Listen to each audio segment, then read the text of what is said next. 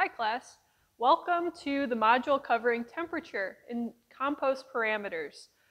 This is a very important component of your compost pile because we want to kill pathogens, we want to kill weed seeds, and we want a nice finished product. So Chris has already talked about moisture, and Joe has already covered a little bit about how turning increases the temperature of the pile. Let's focus primarily on temperature and see what happens in that pile as we adjust things. Now you've seen this graph before, so we're not going to spend a lot of time on it, but you can see how the temperature increases during the active phase of composting and then slopes off and into the curing phase. So we're going to discuss some of the reasons why this happens and what you can do to speed things along and get things to heat up. First of all, temperature is such an important part of composting and something that you should be doing on a regular basis. That everyone should have a compost thermometer. They're really affordable. You can spend as little as 15 bucks I've seen at the garden center, all the way up to over $300 for some of these, but an average price is about 20 to 30 bucks. And compost thermometers come in a wide range of stem lengths. Some of the cheaper ones are pretty short, 8 to 12 inches. You can get some up to 4 feet long, and that stem is what you plug into the compost pile, into the center where the heat action is taking place, and that's where you take your temperature reading. So invest in one of these. You can also use it to take the temperature of your soil in your gardens in the springtime, which helps you determine when to plant your crops and your vegetables.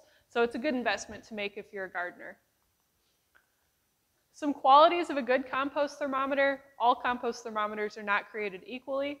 These are some things to look for. Appropriate length to reach the center of your compost pile. So if you have a giant pile taller than me, you might need something with a 4-foot stem on it.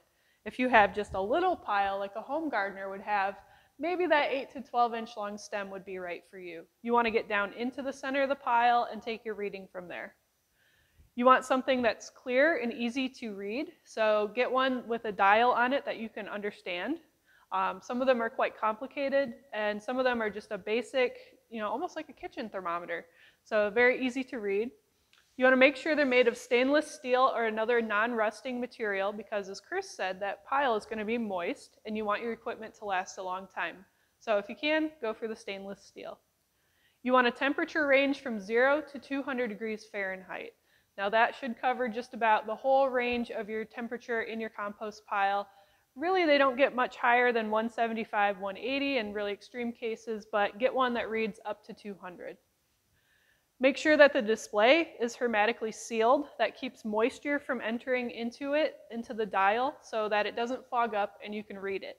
That's very important. You don't want to have fog inside there that you can't wipe off, so you can't see where your dial is.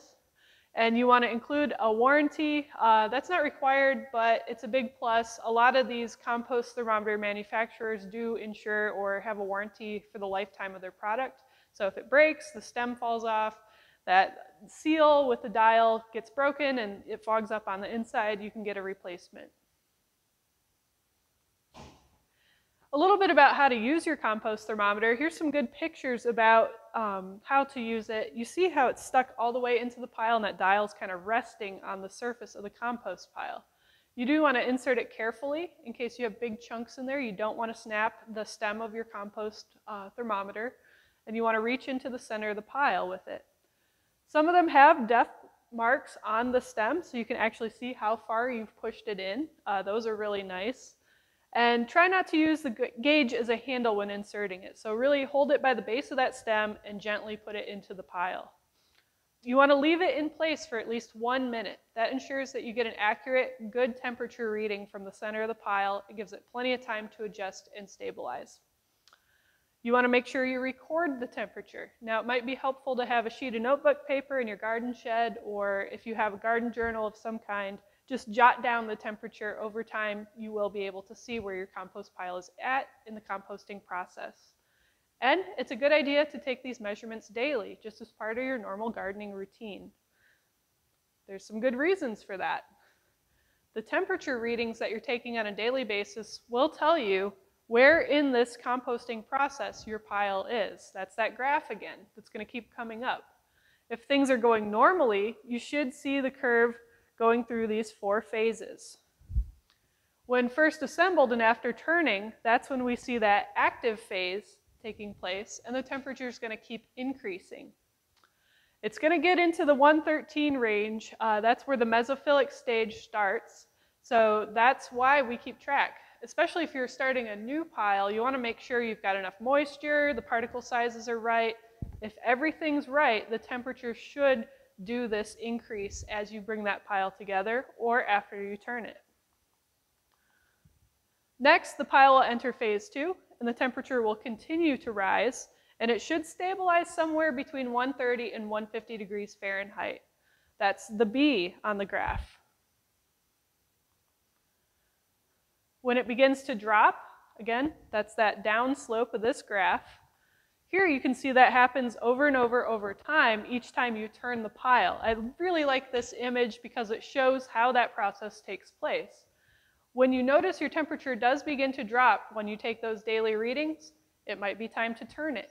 It might be time to do a moisture test like Chris showed you how to do, just to kind of get things jump-started again.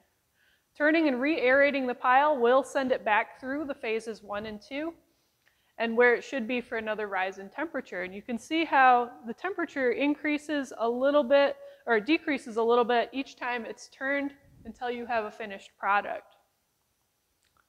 Finally, when turning the pile no longer leads to a temperature rise, that means every time you flip it, you're not really seeing that dial on your temperature gauge increase at all.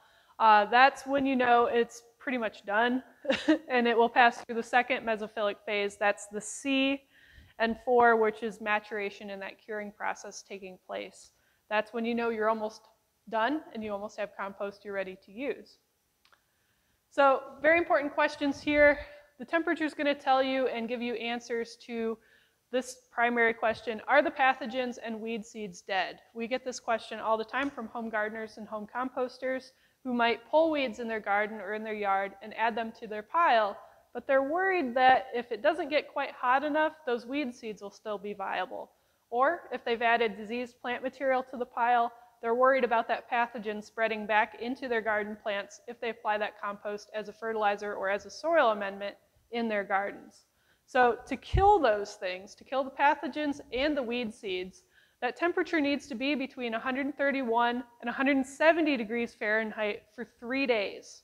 Now you won't know if that's happening unless you're taking those daily temperature readings, right? So it's important to jot those readings down in a notebook so you know for sure that your compost has been completely sterilized, essentially, of those weed seeds and pathogens.